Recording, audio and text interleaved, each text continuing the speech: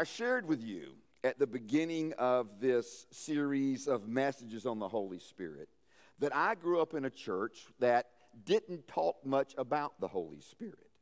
In fact, he wasn't brought up very often at all. And when he was, sadly, sometimes it was negative. Now understand, we were a Bible-believing church.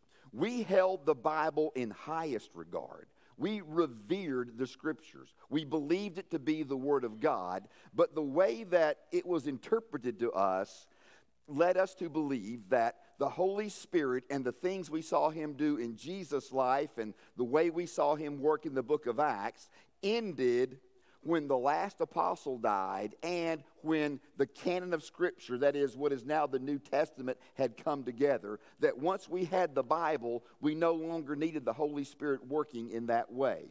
It's known as cessationist theology. That's what I grew up believing. That's what I grew up being taught in the church that I did most of my growing up in. We believed that the Holy Spirit had two basic ministries today. One was called conviction. That is, we believed it was the Holy Spirit who made us feel guilty as all get out when we did something we shouldn't do, all right? And so that was the Holy Spirit's work. And then we also believed that he helped us understand the Bible. It's called illumination. But outside of that, there wasn't much the Holy Spirit was doing. We were warned to beware of those charismatics, And they weren't just called charismatics. They were always called those charismatics. And it's the same kind of those that some of you use when you talk about your in-laws. You know what I'm saying? Those, whatever their last name is. And you're in trouble when you say it, but that's kind of the way we do it. We were taught that tongues was not for today, and that the gift of tongues, if anything, was demonic, and that we should be careful about asking for such things or asking for gifts from the Holy Spirit or asking for more of the Holy Spirit, because in doing so, we might actually be opening our lives up to a demon.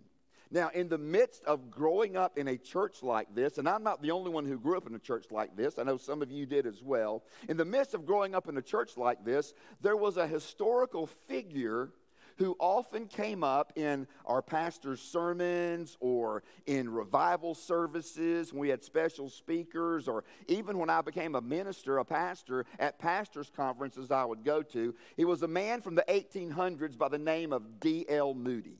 D.L. Moody was an evangelist in the 1800s whom God used mightily, in mighty ways, in both the United States of America and in England. Now, I want you to just kind of keep that in mind, because I'll come back to him in just a moment. I feel a call to ministry, and I enroll in a college and begin my preparing for ministry at Toccoa Falls College, just down the road here in Toccoa, Georgia. It was a non-denominational school at the time, very biblically based, but it wasn't one of the schools that my church wanted me to go to.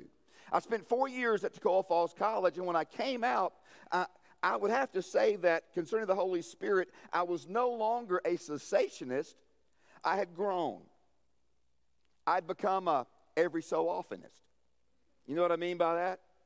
The Holy Spirit might not work like he used to, but every so often, he's going to throw you a bone. You know what I'm saying? Every so often you'll pray for somebody who's sick and they'll get healed. Every so often, you will, get a word of knowledge. Every so often, you'll feel his power when you're ministering, but it's just every so often. Now, just give me a little bit of credit. That's a big step from being a cessationist. Are you with me so far, everybody? So I'm now an every so oftenist, if I can just make up a word. But as I ministered, as I served the Lord as a youth pastor, as a pastor in some churches in this denomination, I began to realize that something wasn't quite right. It always seemed that something was missing. When I looked at the churches I was in and what the Bible said about the churches, it didn't connect. When I looked at my own life and I looked at the Bible, something just didn't line up. And around 1988, 1999, I was in a small group gathering of pastors.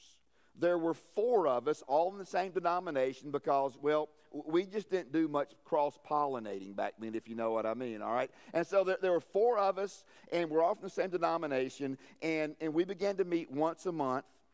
And the first meeting was just like you would expect when four men sat down together. We're kind of, sizing each other up and talking about small talk. And, no one's going to open up too much. And then the second meeting was a little bit of the same. And then the third meeting, we're a little more open. About the fourth time we met, one of the guys, he was about my age at the time. We were all in our late 30s. His name was Todd. We're sitting around eating lunch one day together, and Todd says, I want to ask you guys a question. And the other three guys and I said, well, go ahead, what's your question? And he said this, he says, do you think there is more to the Holy Spirit than we've been taught? And I said yes. I mean, before I even thought about it, I said yes. Because this had been on my mind for quite some time. And I was noticing a disconnect between Scripture, what I was taught, all these kind of things. And that day, I went home and I got before the Lord and I asked the Lord for this. I said, Lord, when it comes to the Holy Spirit, I don't want to be gullible and just believe anything. At the same time, I don't want to be skeptical and hold you and hold him at arm's distance. Lord, I'm asking you for one thing. Give me fresh eyes on your scriptures. Give me fresh eyes on your word, that I can read it maybe like I've never read it before. And that when I come across passages that I've been told they believe a certain thing, that they mean a certain thing, Lord, help me to see them as they really are. And help me to simply ask the question, if someone hadn't told me this means this, would I come to that same conclusion? Does that make sense to you so far? And so, Lord, let me read the word as a child. Open it up and make it new to me. And so I really adopted a blank page approach, if you will, when it came to especially the Holy Spirit and wanting to learn about him, who he is, and how he operates in our world. I also began doing some other studying, some other reading, some other research. And interestingly, I came across a book entitled Why God Used D.L. Moody.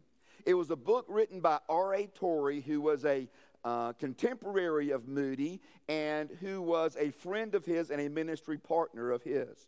And in this book, which was actually a sermon that R.A. Torrey had preached like in 1923, and then it got transposed into a book, he tells the story of how in the late 1800s, D.L. Moody was a hardworking, hustling preacher in the Chicago area. He would preach regularly at the YMCA. Now, I know when you think about the YMCA, you think about that place across from AdMed where you go and work out, all right? Well, the YMCA was originally the Young Men's Christian Association. And so he would preach regularly at the Chicago YMCA. And he would preach hard, he would preach fervently, but he was operating in his own strength. And as much as he tried, he wasn't seeing much fruit for his labor. Not much was happening. Well, these two elderly ladies began attending his meetings. One's name was Auntie Cook, and the other's name was Mrs. Snow. And they would attend D.L. Moody's meetings at the YMCA in Chicago, and every evening when he concluded and the service was over, they would come forward and they would say to him, Mr. Moody, we're praying for you. And then they'd leave. They'd come back the next time they had a meeting. Mr. Moody, we're praying for you. And then they'd leave. And this happened again and again and again. And it kind of started to get on D.L. Moody's nerves. These two old women, every time I finish preaching, come tell me they're praying for me. What's this all about? Well, on one particular night, they came forward and they said to him again, Mr. Moody, we just want you to know that we're praying for you. And he said to them, why are you praying for me? Why don't you pray for the lost? And they said, Mr. Moody, we're praying that you receive the baptism in the Holy Spirit. And Moody said to them, I've already received all of the Holy Spirit there was when I got saved. But these women kept praying and kept letting him know. And so finally one night they came forward and they said, Mr. Moody, we've been praying for you. And he said, ladies, instead of praying for me, would you please pray with me? because he began to realize that his life lacked the supernatural. His life lacked the power of God. There was something missing in his preaching. There was something missing in the way he talked to people. There was an element that wasn't there. And so that night at the YMCA, after this meeting, he knelt, he prayed, these ladies prayed, and he got up and went about his business. Nothing really happened that night. A few days later, Moody was in New York City preparing to go to England. And here's how R.A. Torrey records it. R.A. Torrey says, Moody was walking up Wall Street in New York, and in the midst of the bustle and hurry of that city, his prayer was answered. The power of God fell upon him as he walked up the street, and he had to hurry off to the house of a friend and ask that he might have room by himself. And in that room he stayed alone for hours, and the Holy Ghost came upon him, filling his soul with joy, that at last he had to ask God to withhold his hand lest he die on the spot from very joy. He went out from that place with the power of the Holy Ghost upon him, and when he got to London, the power of God wrought through him mightily in London, in North London, and hundreds were added to the churches. I read that and I thought, my goodness. This man who we revered in a church that didn't believe much about the Holy Spirit, we revered him because he was baptized in the Holy Spirit. Somehow they managed to leave that part of the story out. And I began to understand, you know what? If D.L. Moody needs the Holy Spirit, Kendall needs the Holy Spirit. If D.L. Moody needed the Holy Spirit to minister in power, Lord have mercy, I needed it because I needed something. Are you with me so far, everybody? Now, here's what I want you to understand. D.L. Moody told these women, he said, I received all the Holy Spirit there was to receive when I got saved. The truth of the matter is, D.L. Moody was partly right. Because when you gave your heart to Jesus, he gave you the Holy Spirit. He came into your heart. In fact, what I want to talk about just real quickly this morning is the twofold ministry of the Holy Spirit in the life of a believer. The twofold ministry that the Holy Spirit has in the life of everyone who has come to Christ. The Gospels bear this out. The letters of Paul bear this out. And all I'm asking you to do this morning is this: open up your heart to what God has to say in his word. And whether you've been taught this before or not, I want you open to it. Open your heart to God's word. Open your heart to what he has for you. Because I believe there are some people in this room this morning that God wants to do for you what he did for me at this time in my life and what he continues to do for me on a regular basis. The twofold ministry of the Holy Spirit, I would state it like this. Number one, the Holy Spirit indwells us with new life. He indwells us with new life. When you gave your life to Christ, the Holy Spirit was deposited in you to live in you. He took up residence in your life, and now he is now a part of your life. In John chapter 20, verses 19 through 22, I read something interesting. Here's what it says. It says, that Sunday evening. Now, just so you'll understand, the Sunday evening in question is the Sunday of the resurrection. That morning, Jesus had risen from the dead. He'd been seen by Mary Magdalene, all right? And so he's risen from the dead. He's been seen by Mary Magdalene. Now, it's that same evening. It says that Sunday evening, the disciples were meeting behind locked doors because they were afraid of the Jewish leaders. Suddenly, Jesus was standing there among them. Peace be with you, he said. Now, just a little side note, all right? If you ever come up on a locked door and God empowers you to walk right through it or just appear on the other side, it's a good idea to say, peace be with you to the people who are there, because if you don't, you're going to freak them out, all right? Are you with me so far, okay? And so Jesus appears to them. He says, peace be with you. And then verse 20 says, as he spoke, he showed them the wounds in his hands and his side. They were filled with joy when they saw the Lord. Again, he said to them, peace be with you. As the Father has sent me, so I am sending you. And then he says this. And then he does this. It says, then he breathed on them and said, receive the Holy Spirit. This was the day of salvation for the disciples. Salvation, as we know it, was not available until the death and resurrection of Jesus. And so the resurrected Christ appears to his disciples locked in a room, afraid of the Jews, and he breathes on them and he says, I want you to breathe this in and receive the Holy Spirit. And at that moment, Holy Spirit became resident in their lives, just as in your life, the day you gave your life to Jesus, Holy Spirit became resident in your life. Are you with me so far, everybody? All right? But the story doesn't end there. The Holy Spirit indwells us with new life, but he's got a second ministry, and it's this. The Holy Spirit saturates us with real power. In Acts chapter 1, verses 4 and 5, we read this. Scripture says, on one occasion, and this was an occasion after John 20. All right? Scripture tells us that after Jesus' resurrection for 40 days, he would appear from time to time with his disciples. 40 days after the resurrection, 40 days after the Sunday morning I just read about a few moments ago. This is one of those occasions. On one occasion, while he was eating with them, he gave them this command: do not leave Jerusalem, but wait for the gift my Father promised, which you have heard me speak about. For John baptized with water, but in a few days you will be baptized with the Holy Spirit. Now think about this for a moment. On the day that he rose from the dead, Jesus says to his disciples, receive the Holy Spirit. A few days later, or maybe a few weeks later, he says to them, in a few days you'll be baptized with the Holy Spirit.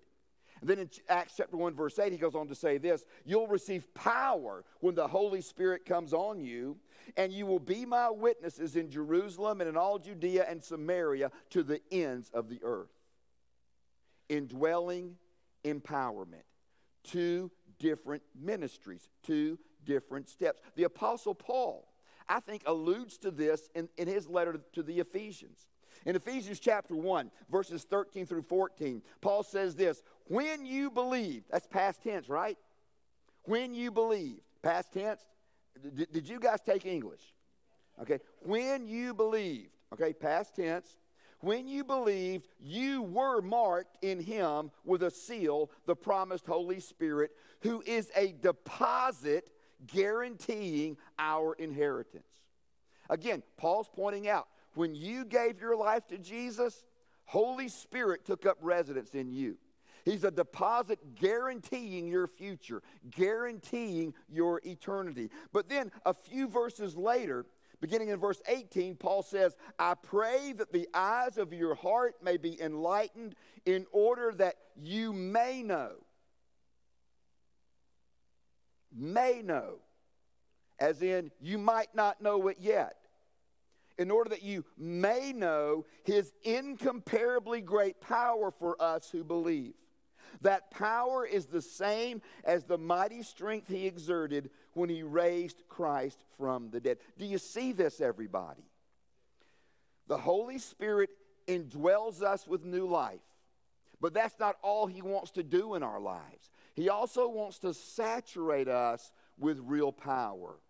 Let me see if this helps you understand this a little bit. I've got some tools this morning that maybe will help you, all right? Let's take this sponge, all right? And let's just say this sponge is you. This sponge is you, all right? Like SpongeBob. Is there Bob? SpongeBob. All right, there we go. All right. And so this sponge is you. Now, one day you came to Jesus. And when you came to Jesus,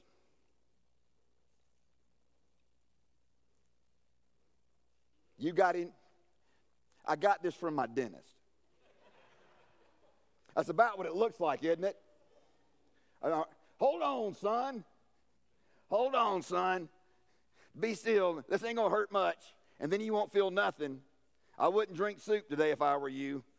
All right? All right, so Holy Spirit is deposited in me. Here we go. He's deposited in me, and he is in there to stay. He is in there for good, all right? And he guarantees my eternity. He's indwelling me. He is in me. But Scripture also talks about this, being immersed in the Holy Spirit. Do you understand that there's a difference in water being in this sponge and this sponge being saturated with water? There's a huge difference. There's a huge difference. I mean, like a mighty difference. And so now, when the Holy Spirit comes upon us and we're baptized in him, what happens? Now we're dripping in him. We're oozing him. He's everywhere. He's flowing out of us. He's touching others through us. He is impacting and affecting everyone around us. Does this make sense to you, everybody? All right. Why would I want to be dry when I can be immersed and saturated? You know what? I forgot to get a towel. But that's all right. One day I'll learn to think my stories. At least I wore dark pants, all right? And so are you with me? Now, here's the question I want to ask, all right? Why is this important? Why would God do it this way? I mean, wouldn't it be simpler to get everything at one point, at one time? Wouldn't it be simpler if it's all of a sudden the day you got saved, you got immersed in the Holy Spirit, it's all done in one deal? I think he did it different because these ministries are different. These ministries are different. And in fact, if I could, I want to coin a new phrase this morning, all right? You know, a lot of us, I know a lot of Christians, maybe not you, but I know a lot of Christians who, when the idea of the baptism in the Holy Spirit is brought up, that they withdraw and they cringe because of some things they've seen in the past, some things they've heard in the past, or maybe you went forward in one of these churches where they gathered around you and they hollered and yelled and hollered and yelled and hollered and yelled until you finally yelled back. And you're like, it's kind of weird. I'm not sure anything happened, all right? And so we look at baptism and we kind of cringe from it. And, you know, we talk about the filling of the Holy Spirit. That's a different word. And what's that all about? Listen, let's not get hung up on words. Are you with me? Let's not get hung up on what other folks have said. I mean, it's kind of like this. You know, you can call it a sweet potato, you can call it a sweet potato, or you can call it a sweet tater. But I want it with my steak. You know what I'm saying, everybody? All right? So whether you call it the baptism of the Spirit or the filling of the Spirit or the anointing of the Spirit or whatever you call it, I want it. Okay? I want it. I want to give you a new word, saturation. The saturation of the Holy Spirit. Saturation. Came to me yesterday as I was painting. Saturation, because I was saturated with paint. Saturation of the Holy Spirit. And, you know, when something is saturated, it has so much water in it, it can't hold anymore. All right? It has so much in it, it's dripping. Okay? It has so much in it, it's dripping. But you know what? When something is saturated, think about this. Okay, this sponge right now, I'm coming back to it. All right? This sponge right now, it's saturated, but guess what? Once I squeeze it out, it's not saturated. All right? Once it's been used, it's not saturated. It needs more water. Or if I were to take this sponge and just leave it there long enough, it'd dry out. It wouldn't be saturated. We need to continually go back. Are you with me, everybody? We need to continually go back. And so that's why there's a twofold ministry. Think about it like this, all right? Why is it different? Number one, salvation is for eternity. But saturation is for living today. Does that make sense? Salvation is for eternity. When I gave my life to Jesus, he gave his life to me. I became a new creature. Holy Spirit took up residence in my life. He's living there. He's not going to leave me. He's not going to forsake me. I am set for eternity. I'm guaranteed for eternity. But I need something to get through today. And that's why I need to be saturated with the Holy Spirit. Let me give you another way to think about it.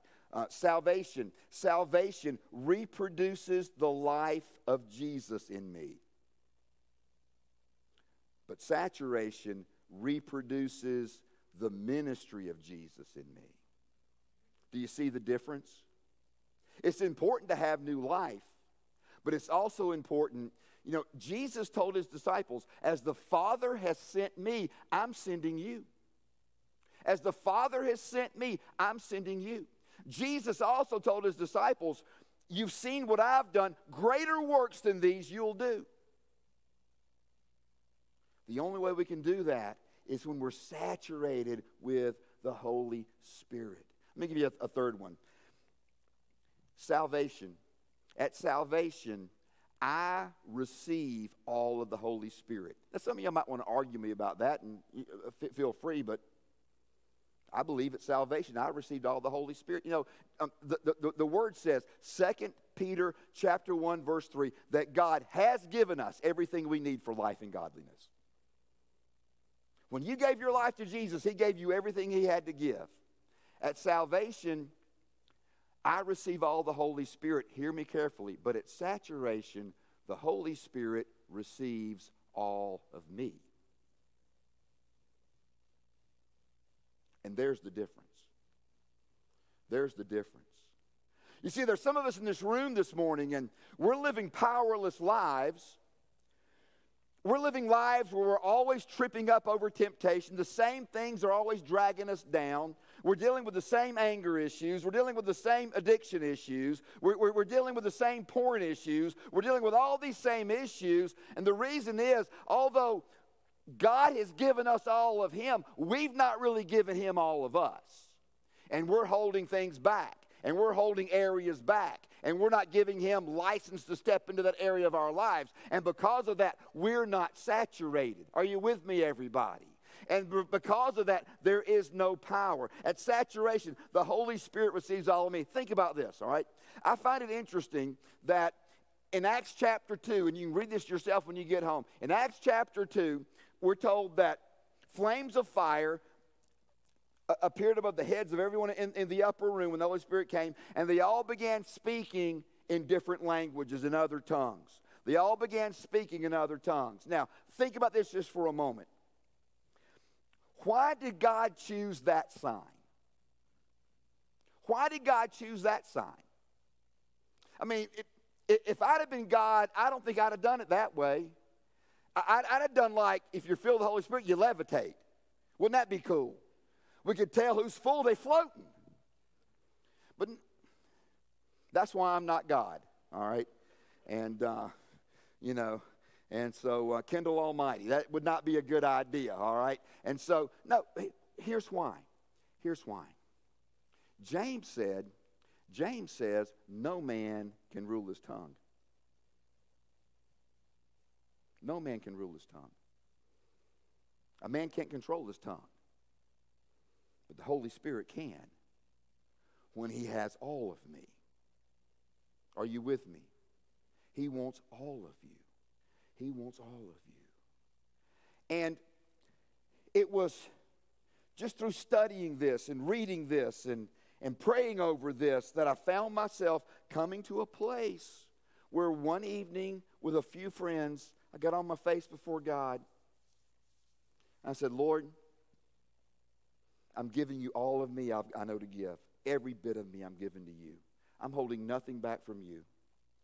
And Lord, I'm trusting you right now to immerse me, baptize me, saturate me with your Holy Spirit. And Lord, whether I feel anything or not, I'm going to believe you've done this. Whether I speak in some new language or not, I'm going to believe you've done this. Because as I received Jesus by faith, I'm giving my whole life over to the Holy Spirit by faith. I'm going to stand up in faith believing you've done a mighty work in my life. And you know what? God did. He did. In Luke chapter 11, verses 11 through 13, Jesus makes a statement. And this was really the scriptures that kind of put me over the edge on my journey. In Luke chapter 11, verses 11 through 13, Jesus said, you fathers, if your children ask for a fish, do you give them a snake instead? Or if they ask for an egg, do you give them a scorpion? Of course not. So if you sinful people know how to give good gifts to your children, how much more will your heavenly Father give the Holy Spirit to those who ask him? Now, here's why that was important to me. Because I was told earlier in life, be careful what you ask for. Don't ask for those gifts. You might get a demon. You might get a what? A demon. Interestingly, demons are referred to in Scripture as snakes and scorpions.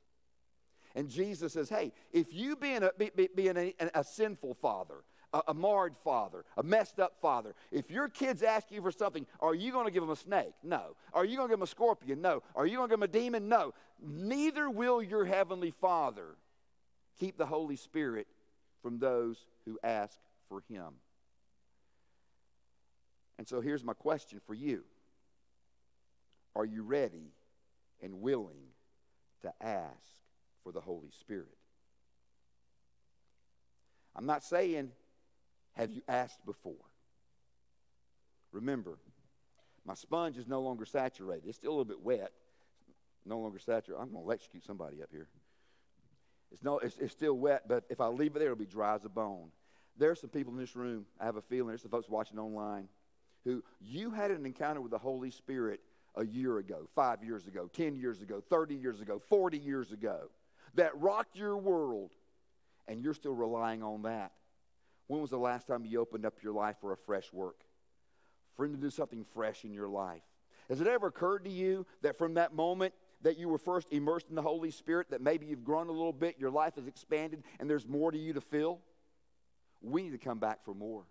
We cannot afford in these days that we're living, to be people who are empty or a quarter full or 3/4 full. We can't afford to be people living on yesterday's or last week's or last month's encounter with God. We've got to be full today. We've got to be full today. If we're going to turn this culture around, we've got to be full today. If you're going to make a difference in your family, you've got to be full today. Those parents who are down here dedicating your children, you've got to be full. There's no way you'll pull it off. There's no way you'll raise that child by your own strength, in your own power, by your own wisdom. We've got to be full. There's no way we'll see this place become the place God wants it to be if we try to do it by our own power, by our own means. We've got to be full of him. There's no way you'll build a youth group on your own power. There's no way you'll see a youth group on your own power. You've got to be full. There's no way you'll see a kids ministry flourish if we try to do it on our own power. We've got to be full of him. Am I making sense to you, everybody? I want to leave you with this. Maybe you've met someone like this. I have. People who had some kind of an experience with the Holy Spirit, the baptism of the Holy Spirit, and they used it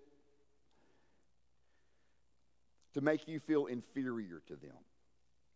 Or maybe you've had an encounter with the Holy Spirit, and because of it, you now feel superior to other people. Y'all know what I'm talking about? Listen, we are not going to be a church of haves and have-nots. Are you with me? We're not going to be a church of haves and have-nots, where some of us look down our noses at people who don't have gifts we have or haven't had the experience of the Holy Spirit that we've had. Because the Holy Spirit didn't come to make me better than you or you better than me. I want you to understand something. Why do I need to be saturated with the Holy Spirit? Here's why. Being saturated with the Holy Spirit does not make me better than you. It makes me better than me. And that's what I need. Come on, somebody. That's what I need. Being saturated with the Holy Spirit doesn't make me better than you. It makes me better than me. And this church needs the best me I can give you. And this church needs the best you can give her too. And this world needs the best you can give her. This country needs the best you can give her. And I dare not try to do that outside of the saturation of the Holy Spirit. Do you receive that this morning? Does it make sense to you this morning? Let's bow our heads as the band comes up for our next song. I've got two questions for you. What is the Holy Spirit saying to you about this? That's the first question. What is the Holy Spirit saying to you about this? Then number two, what are you going to do about it? You're going to sit back, go home, do nothing, hope whatever's going on in your heart right now wears off? Or are you going to move? Are you going to step forward? There's some people in this room who would be willing to admit, I'm not living at full power. I'm living at half capacity, quarter capacity, almost empty. I'm in the red zone. I'm so dry. Right now, the Holy Spirit wants to immerse you. Jesus wants to immerse you in His Spirit anew and afresh. And if you're here today and you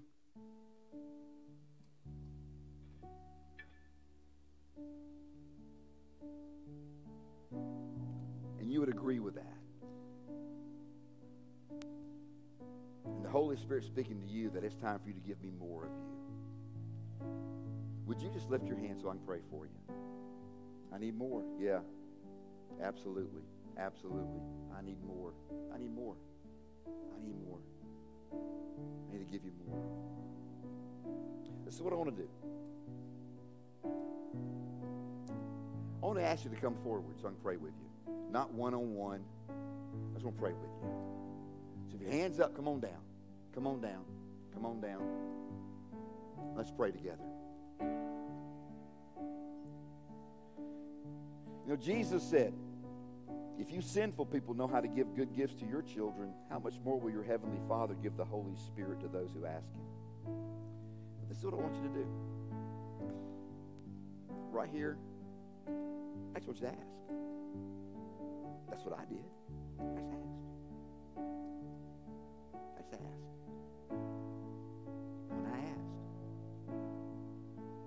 He fulfilled. He answered. He answered. Maybe you're here and He's talking to you already about there's something in your life you're holding back from Him. There's something in your life you're holding back from Him. That little closet. You got to give it to Him. Here's what I've learned about the Holy Spirit. Here's what we learned about God. He doesn't negotiate. He doesn't negotiate. And by standing here today, what we're saying is this: Lord, I'm giving you all of me. All of me. And I'm holding nothing back from you. I'm holding nothing back from you. Lord God, I thank you. Lord, I thank you for these who have come. And Lord God, some of us have been before you before to be immersed in your Spirit, and you've come through and you've done mighty things, marvelous things. Lord, there's some who are here for the first time. Jesus, you said that our Heavenly Father would not keep the Holy Spirit from those who ask. And so, God, we're here this morning, and we ask. We ask. Immerse us. Saturate us with you. Saturate us with you. Lord, we're tired of man-powered, woman-powered ministry. God, we're tired of trying our best only to come up short. God, we're tired of the limits of our own thoughts, our own creativity, our own energy levels. And right now, God, we empty ourselves of us and we simply say, Holy Spirit, come.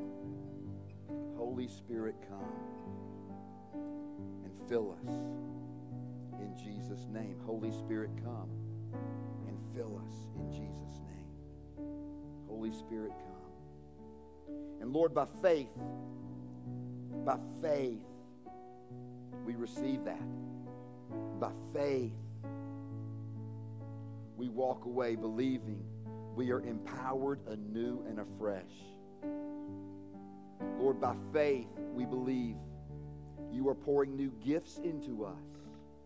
And Lord, we hold nothing back from you. We hold nothing back from you. And Lord, by faith, we're going to walk out of here empowered to change our world. To change our world. In Jesus' name. And we got a song we're going to sing. And it's very apropos to what's happening right here, right now. I want you just to join with the band as we sing.